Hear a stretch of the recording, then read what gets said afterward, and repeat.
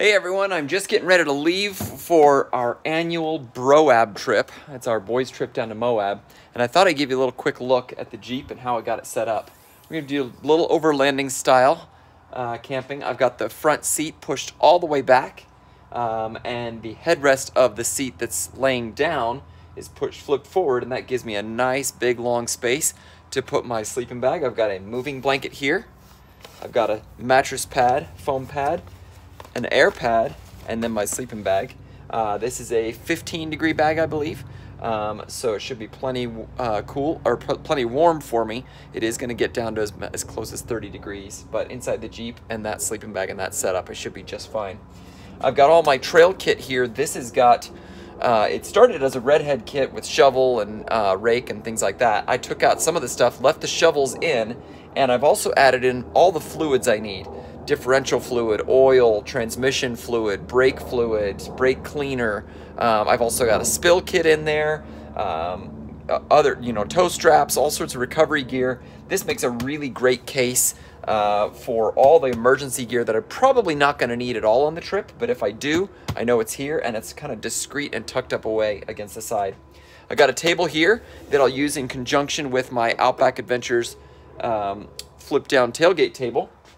This is some fuel for my Jetboil stove. As you can see, I got my power tank, of course.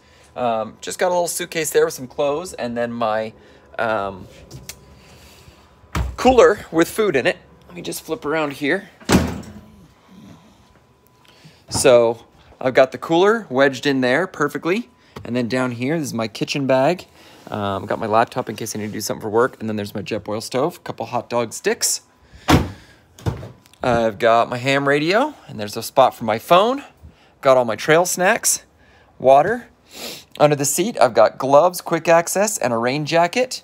And I've just gone through and checked all the tires, filled up all those with air. I've gone through and checked all my witness marks, made sure that everything's going good there, topped off all my fluids. So I'm really excited. We're going to have a really fun trip down in Moab. We'll be recording videos with the GoPros and with my phone, so make sure you watch those as they come out, and I'll probably be posting some pictures. It should be a lot of fun. This time we've got a lot of people, so it started with just like 4 or 5 of us. Now we've got as many as 8 or 9 Jeeps down there, so it's going to be a fun weekend, I guess. It's a Thursday, Friday, Saturday, and then we're coming back on Sunday. So thanks for watching. Let me know if you think I forgot anything. I've got a small list of things like don't forget your pillow and, grab the GoPros off the chargers and things like that. But if you think I forgot anything, put it in the comments below. And thanks for watching.